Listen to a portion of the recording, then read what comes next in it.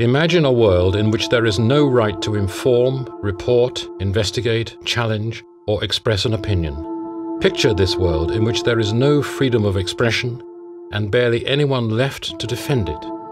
This is a world where men and women are exiled from their homes and declared enemies of the very states to which their lives were dedicated to building. A world where corruption touches the very powers meant to protect. A world in which your voice goes unheard, your views are rejected, and your interests ignored.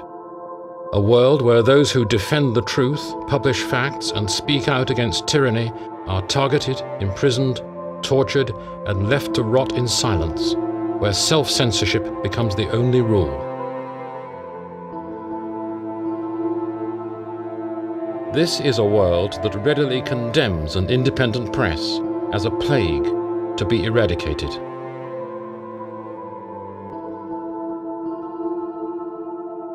For over 5.5 billion people, this is the reality of their world today. You only know this because you're part of the fortunate 17% of the human race who enjoy unrestricted freedom of expression. This knowledge is power. Use it to help us make a difference.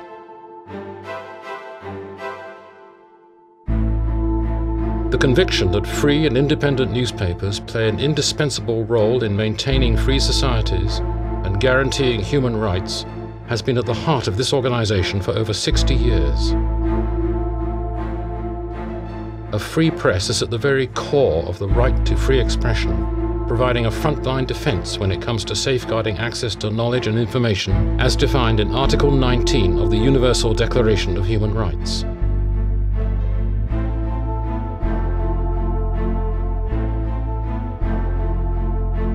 A free press provides a window through which all the abuses of this most fundamental of rights can be revealed.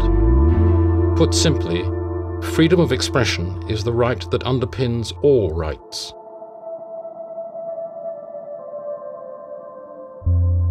Media employees around the world face physical violence and persecution of all kinds, whether from public officials, criminals, or terrorists. Assaults are daily and often deadly for those who challenge governments, report on conflict, or investigate corruption and crime.